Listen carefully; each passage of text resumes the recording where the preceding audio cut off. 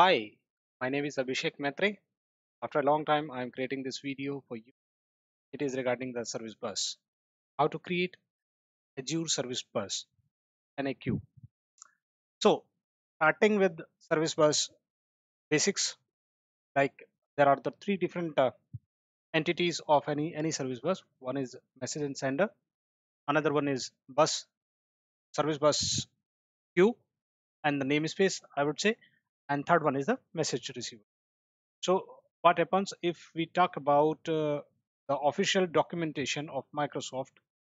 As per that, this diagram would be there, and you can get view of this from the official documentation. Where message sender may be multiple different entities like web app, mobile app, and service.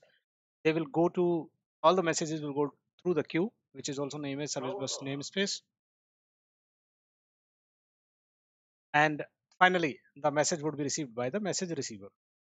And all the messages what are being sent from the sender will go in a queue fashion and would be treated as first in first out mode.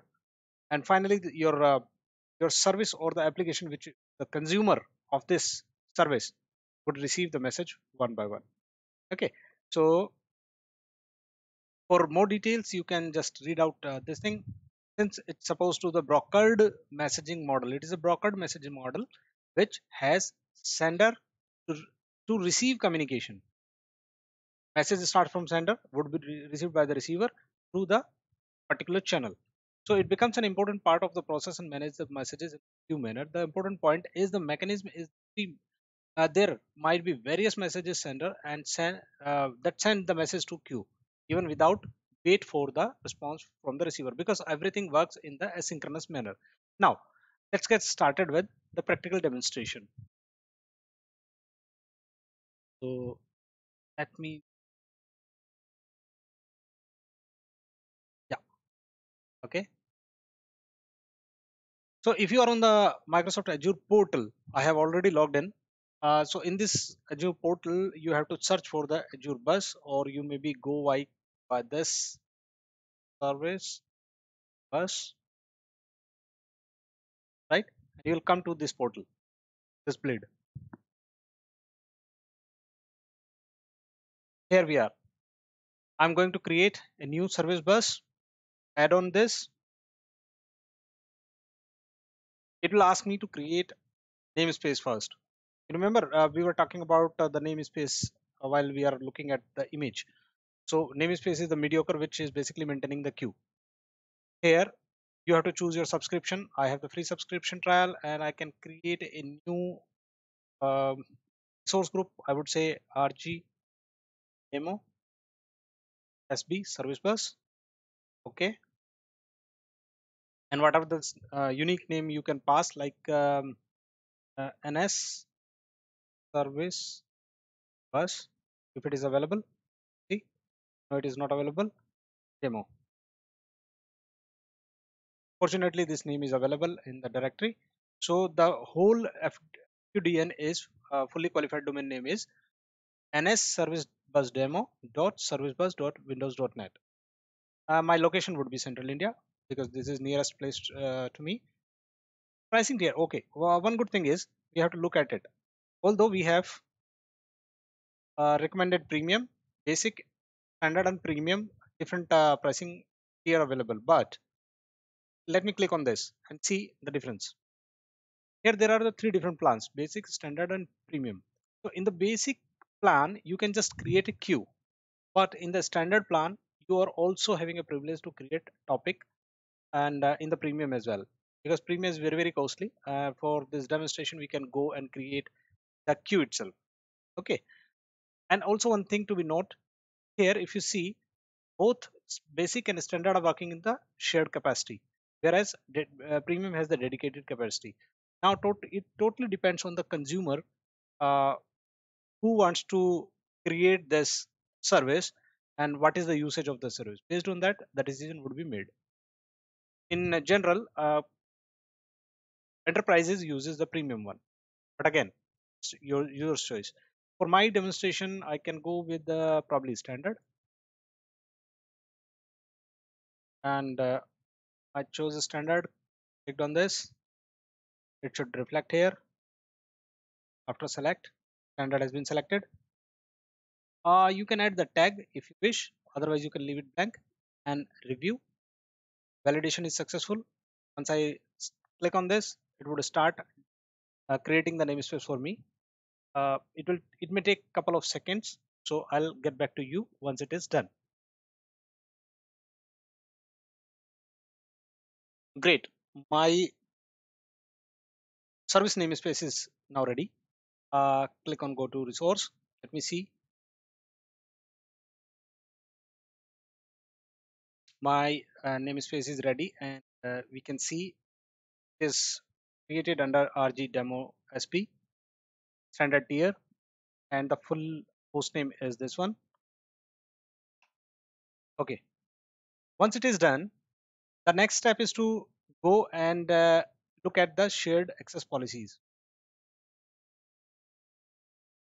Here by default, it has created one policy for me, root manage shared access key. Just notice one thing, click on this first, and you would get a couple of checkboxes here like message, send, listen, primary key, secondary key, primary connection string, and secondary connection string. This would be used in coming few minutes. We have to note it down either somewhere, like for example, I can copy this primary key. Let me keep it somewhere here, which I need to basically note it down, and the primary connection string. Primary connection string, this command would be used this very shortly. So let me first copy this, paste this here, and I'll tell you about this command later. Okay, my work is done. Here the SAS policy is ready. Let me close this one.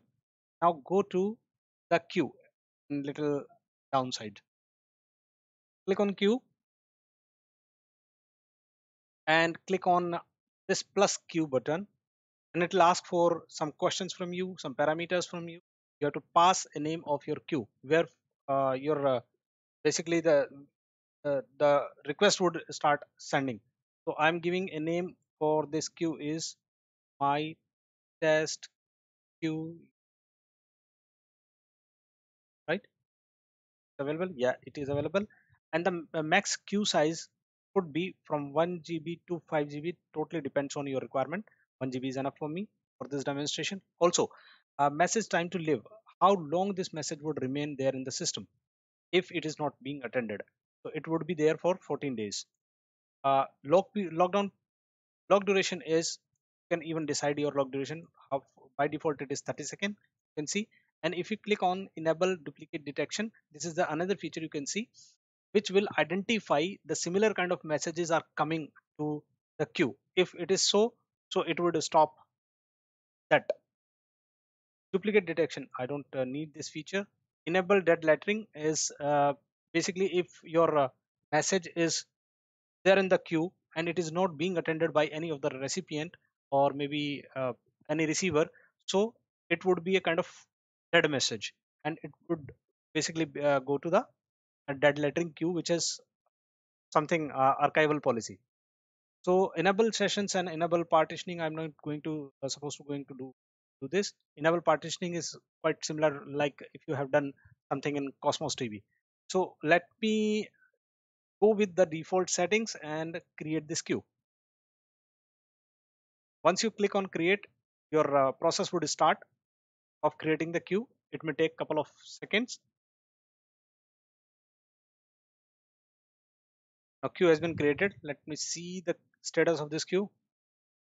If I go inside this queue, it will give me some good interface with the queue URL. In fact, here if you can see, one thing is very very nice. Service Bus Explorer, which is currently in the preview mode, but for Windows users, it is very good. You can even download it locally. I have downloaded this where you can just manage your all the queue and your uh, queue related things here. It's a good interface. In fact, I'm not going to going in detail of this case, but you can very well go to internet and download it. right? Currently, active messages count, schedule message, everything is 0, and you see your maximum size of your queue is 1 GB. The another step is how to send the message and how to receive the message, and how can we see the messages are being um, sent from here and received from there. For that, what you can do is what I did, I went to this GitHub repository. This is by default recommended repository by Microsoft. I have downloaded the code from here and kept locally. This is the project I have downloaded from that repository, and it is freely available to you. You can even just use it. The purpose of this complete code is to generate the messages, send the messages, and receive the messages at the final end based on your given connection string and your queue. Okay, so the demand would be the service bus name connection string, which we have taken few minutes ago. Service bus, this connection string complete, and the queue name. Queue name I have created is um, this thing, my test queue. Let me copy this and paste it in the command. There are the two parameters. Now, the another step is just build this project first. Let me build this project. And what this project is doing, as I said, it would generate the message, send the message, and receive the message through your given connection string and your queue name. And the build started and build is ready. Okay, fine. So if you see here in the main method, the connection string and the queue name both are being demanded at the runtime. So you need not to be defined your connection string here and the queue name here. So let me now execute uh, this project, and I have to pass both the things at command level. For this is my path where my project is currently running, and I can see .NET because I have already built the project from there. Otherwise, I can build it again from here, but that's okay. I'm copying this command and pasting it here. Command is .NET my project name.dll hyphen connection string is the switch.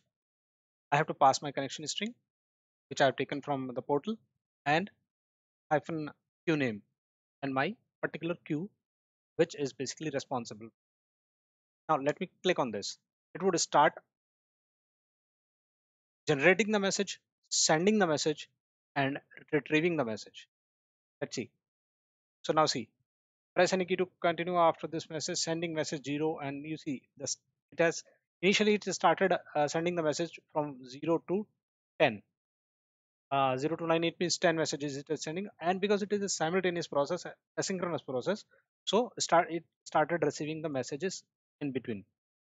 See this, all these, and when you go to your portal and refresh this, probably you won't find any difference here, although your processing have been done.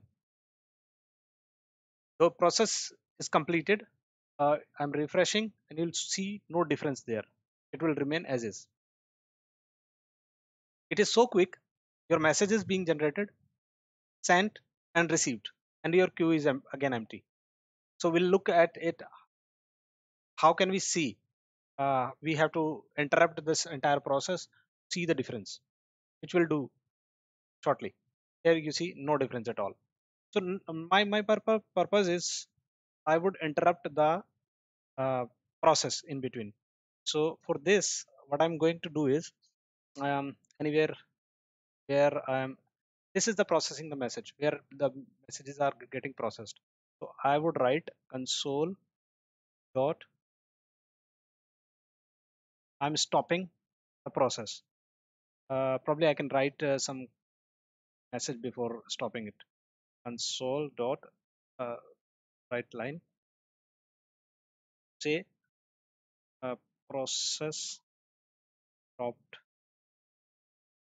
for purpose,